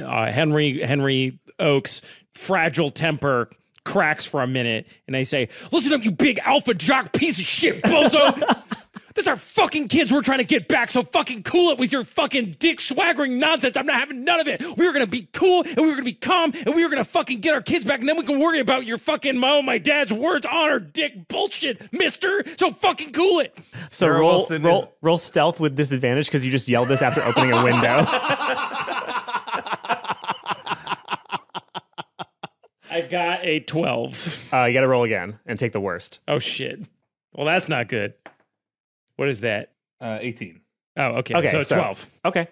So you don't notice any change. You hear the echo sort of go through the alley, and then it dissipates. Darryl Wilson stares at Henry and just shakes his head, and I knock on the door. Okay, all right. I got 3 with me, by the way. Yes, 3's right next to you. I go, Darryl Wilson here. I knock on the door. Okay. So, Will, are you still looking through the window? Yes, and I'm praying and cursing Darryl's name. Is any of you going to attempt to stop Darryl from knocking? No. Physically? I was really scared of him after I went on my tirade, so I was just kind of waiting to see what he would do. So I didn't get a chance to stop him. My reasoning here is I think one way or the other, they're going to catch us, and I feel like we're going to put ourselves in a better standing if it's like, hey, hello, gentlemen. You have our children. We would prefer to have them back as opposed to being caught like trying to steal them. So I knock as a straightforward gentleman that I am. Okay, so before he does that, are you saying you sneak in, Ron? I just opened the door. So you're knocking on an open door. I say you knock and then you open the door for him. I sit there waiting, and the door just swings open. I look over and I see Ron opening the door. I go, that's not the purpose of knocking. I didn't think he'd already knocked. Okay, so it was going to be just Will that saw this first, but now that the door is open, everyone sees it. So they see a door at the very end of the hallway open up, and a man who basically looks very tall and gaunt and human, but a bit sort of older, walk toward the door with a massive like crossbow that he's holding with both hands, just holding it in front of him. And he says, "What the hell do you want?" Hi, I'm Darryl Wilson. I take a step forward. I put my hand out. You have 5 seconds to step back and let my son go. Oh, 3 here is not under any distress whatsoever. He actually led us over here. He said that you could help us with a little business arrangement. That being that you have our children, and I pull my axe out. Jesus. 3 immediately panics and starts running Well, toward hold on. him. Remember, I have Wait, him. I have him. But Oh, the you knife. got. I got him with the knife. So you like he begins to run toward it, and you sort of pull him back. I'm and, holding him like, back. I didn't like pull my axe out like I just have my axe ready. No, you can't just take that back. No. You said you God. pulled the axe out. Okay, fine. Yeah, careful with your words. You're holding the axe. Yes, I'm I holding the axe. want to de-escalate. Okay, well, I say, 3 didn't tell me you look so much like Clint Eastwood. I've seen all of his movies several times. Gran Torino is excellent and not racist at all. 3 looks at you and just what? And then looks back at the Lance and says, "They killed 2 and 4. They want their kids that we sold. I told them that maybe you would show them the ledger. Maybe is that a thing that makes sense?" And the Lance closes his eyes for a second and lowers the crossbow, and he says, "Well, I guess that makes you the new 2." No, 0. And he raises the crossbow and fires it, and ooh, he fucking bullseyes 3 right in the fucking throat. 3 falls to the ground, blood streaming from his throat. I look at him and go, "That's nothing compared to what we did to the other 2 kids." Is my Harley Davidson jacket unhurt? Ooh, no, it definitely punctured through the back. man. There's a hole in it. Oh man. So Psychic damage. his crossbow seems to auto reload, and balls. he says, "So just so you know, that's how I deal with people that do work for me. So if you've come to barter, know that that is the extent of my patience currently today." Oh, you really remind me of Clint Eastwood. To clarify, Will, are you at the window still? No, I think I went in. I went in with the party. Okay, you went with the party. Okay. Well, I thought the door was just open and we're standing outside. You're currently standing in the I threshold. mean, I You took said a they step went forward in. with my hands out. I Saying, see, I Yeah, see. are you guys in the house Yeah, I now? think we're like a step in. Okay, so you're step in. I So- stepped in. I won't say what Sure. you guys did. So he says, "Here is the situation you currently find yourselves in. One of 3 things is about to happen. 1, I'm going to call the rest of my family in here to kill you. 2, we're going to come to some sort of agreement which is more beneficial to me than it is to you because you've wasted my time, killed several of my children, and interrupted my dinner. Or 3, you are going to leave. I will wait an hour and then call the City Watch to come after you and kill you. Those are your choices." Can you repeat the choices? I gotta be honest, I'm very distracted by the fact that you just killed your son. Yeah. So number 1 was we fight and you kill us. Yes. Number 2 was we make a bad deal with you. Yes. And number 3 was that we run away and you call the cops. I'm just spitballing. Is there a chance that we could get a look at that ledger and find our kids? Is that still on the table? If you want a look at the ledger, I will permit you a look at the ledger. What would that deal look like, Sir Lance? You would have to offer me something that I found impressive enough to put my business relationships in jeopardy, because one generally does not state the outcome of a deal after it's been made. That's team huddle. Dad huddle. Okay. Henry Oak's having a brainwave. Okay. Like I said earlier, they don't know where we're from. What if we roll this like a you guys you don't know who you just fucked with? We're foreign emissaries from the kingdom of we're from West Rock. We're from West Rock. We're emissaries from West Rock came to the what's the name of the town?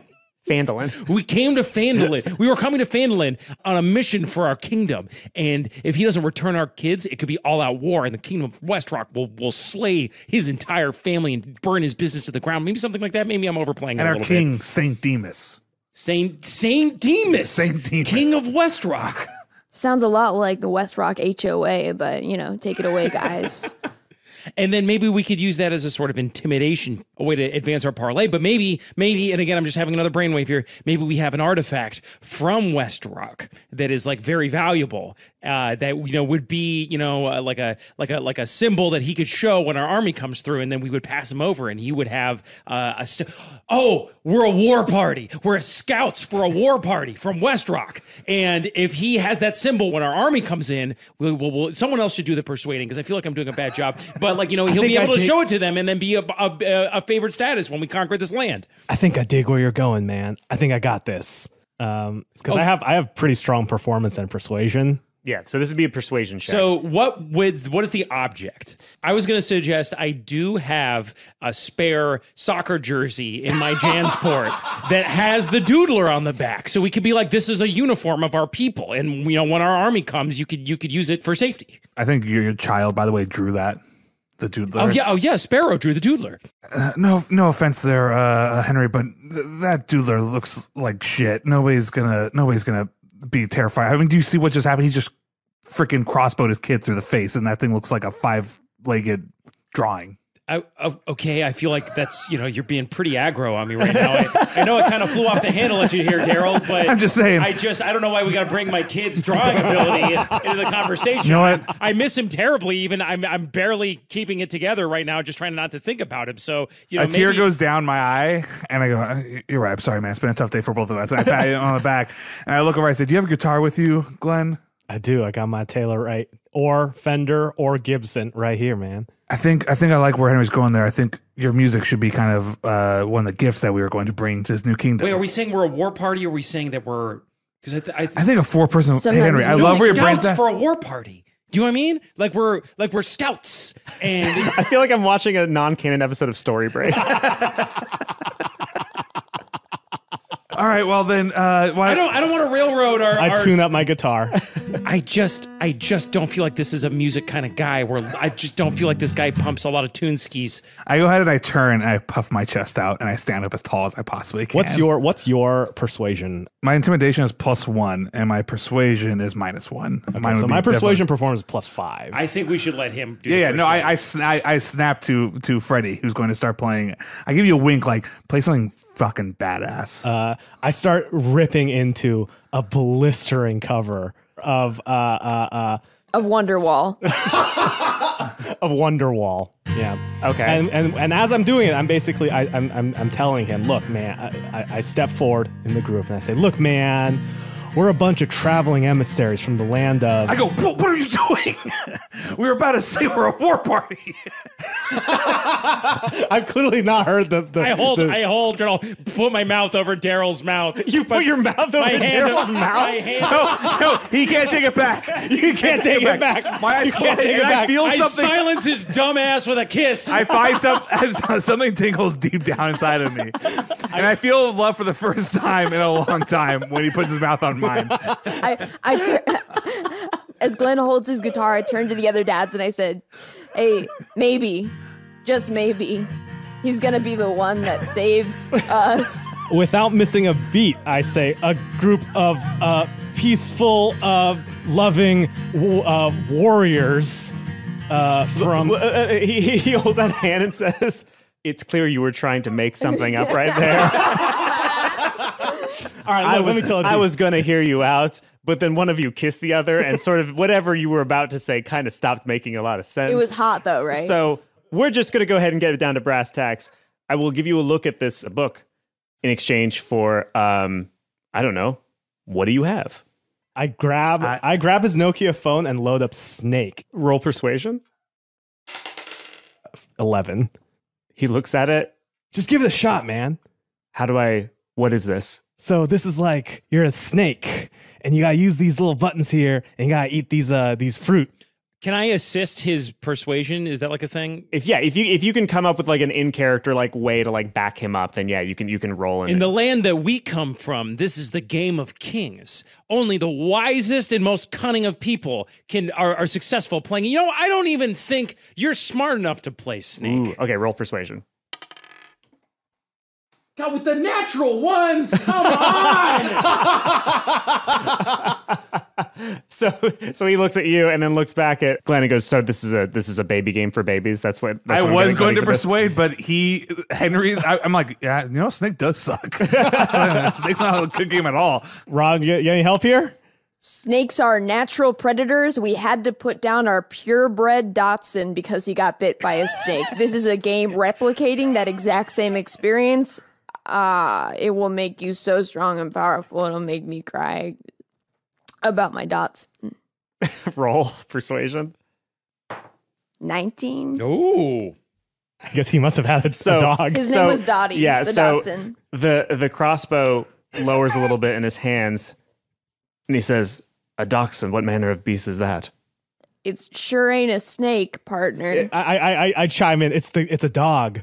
Oh. It's a family member. He looks forlornly behind you, and you can see framed next to the door a picture of him, many people in red cloaks, and then a very large, very furry-looking dog that he is riding like fucking Falcor from Neverending Story. What's the pup's name there, pal? His name was One. I pull out my wallet. And I open up to my pictures, and I look at the one of Carol really quick, and I sigh, and I flip it over, and I got a picture of me and Grant getting our puppy, Lincoln, and I hold it up to him. I go, "This little buddy's Lincoln." That guy next to him, my son's name's Grant. I've met him. Want to tell us where he is by any chance? Where is Lincoln? Grant lost him. Your son lost Lincoln? Did. Your son sounds like an irresponsible sack of shit.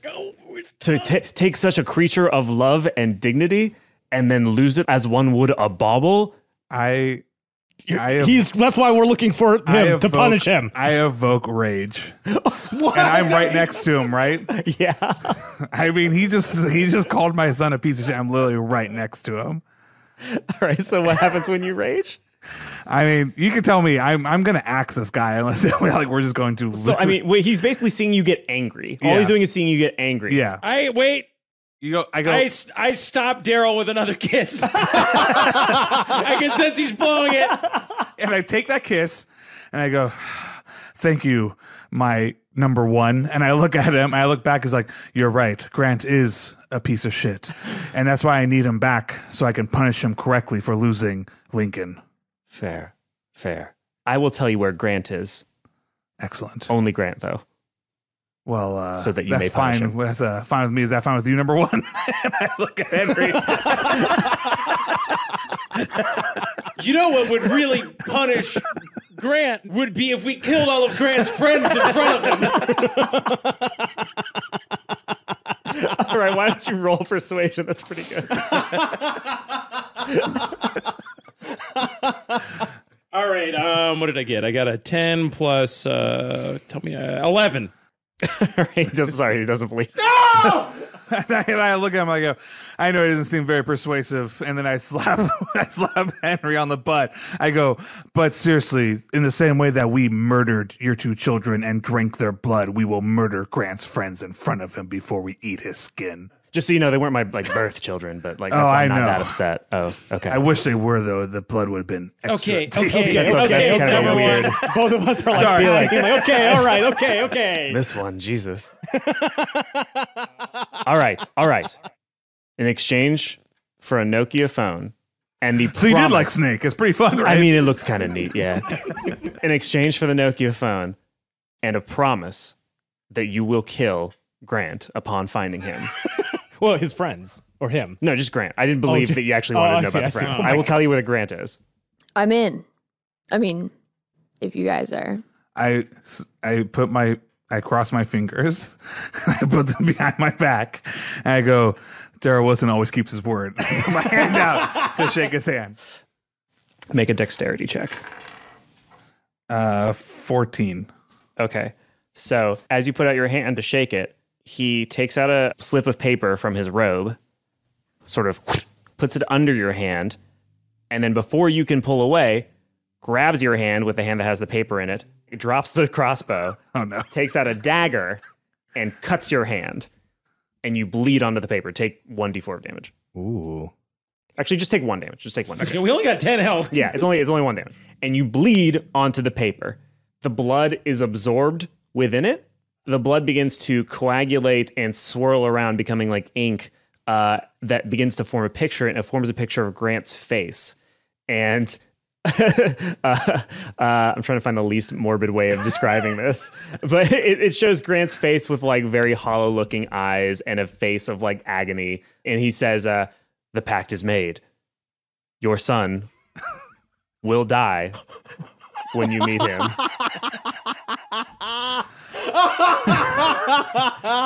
You make Good. That's what we wanted. I squeeze Henry's hand, like, because I can't speak. Like, I'm doing everything I can to not hold back tears. And I'm just happy that he spoke, and I just hold his hand and I squeeze it.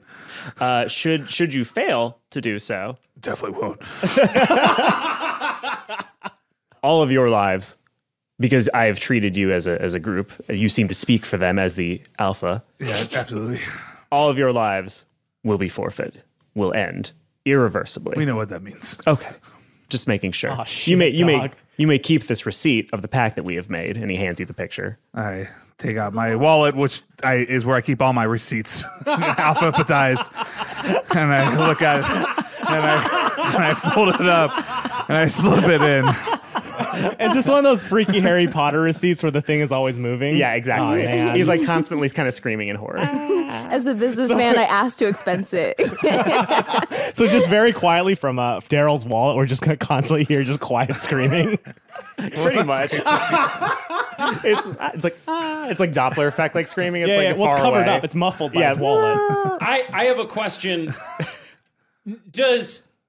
If we meet Grant, like the rest of us, Don't ask him now. does that still mean that Grant dies? Like, who does the spell apply to? If any of us meet Grant? The spell applies to you as a group. You have all entered into a group contract. okay. If any one of you should meet Grant and not kill him within 24 hours of confirming that it is Grant. And just to clarify, like, I mean, because we're definitely gonna do it.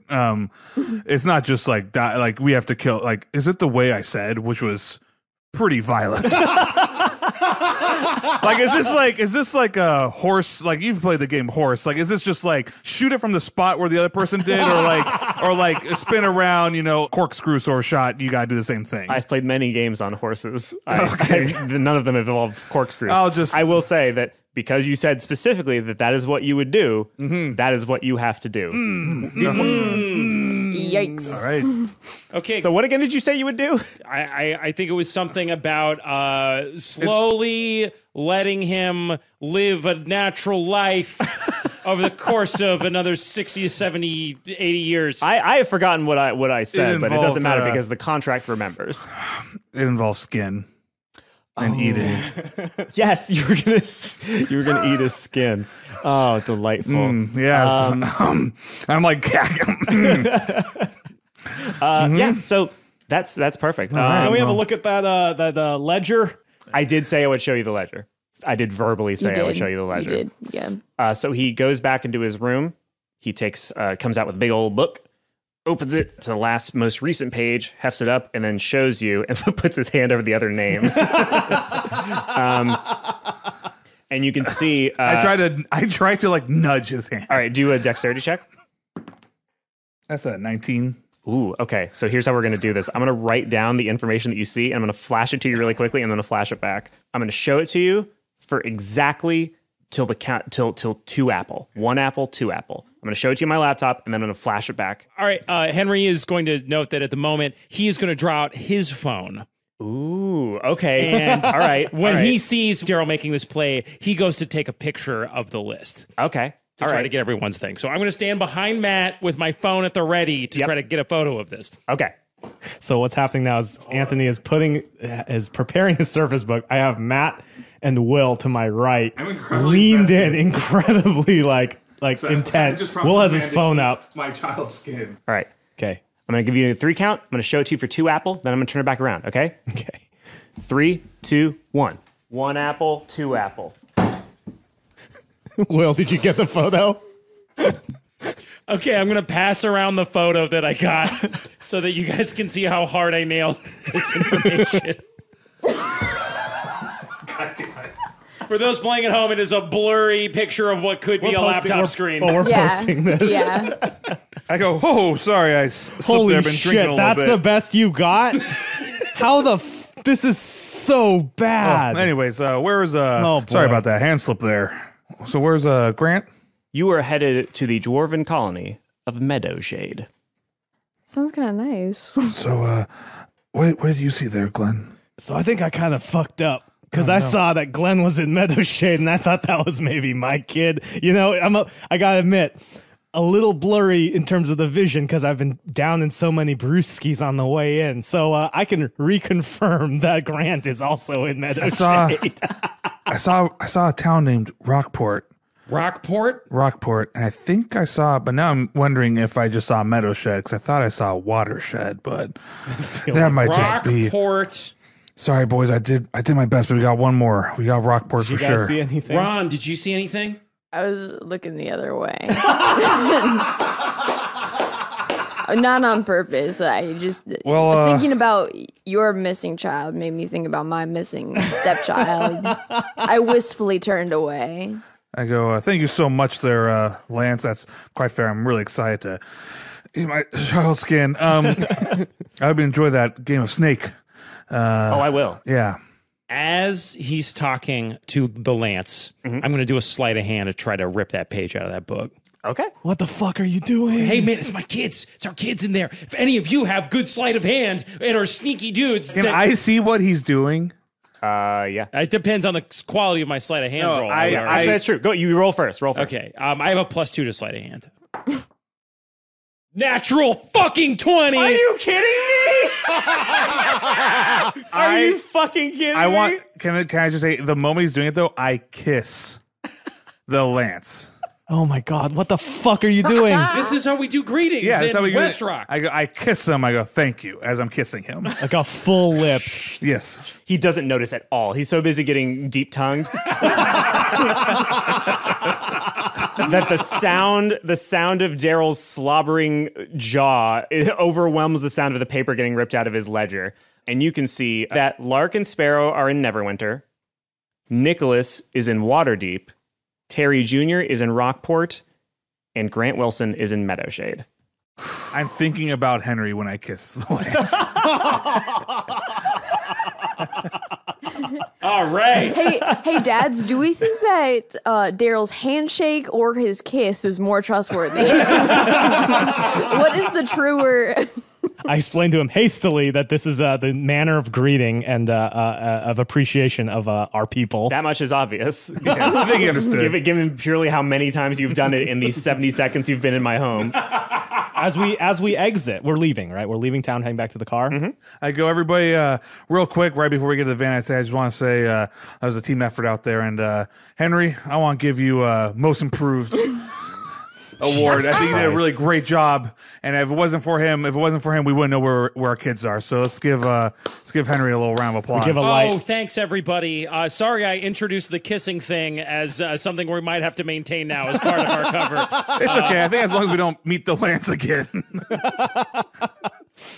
You saw the list. Where are we going first, fellas? Well, I would imagine the next thing we should do is gather some intel in town about these different places so we know a little bit more about where we're going so we can make what we in the geology business call a rock-solid decision. All right, so everybody except for Will take 1d4 psychic damage. Jesus Christ, I can't believe it. Will gets 100 XP.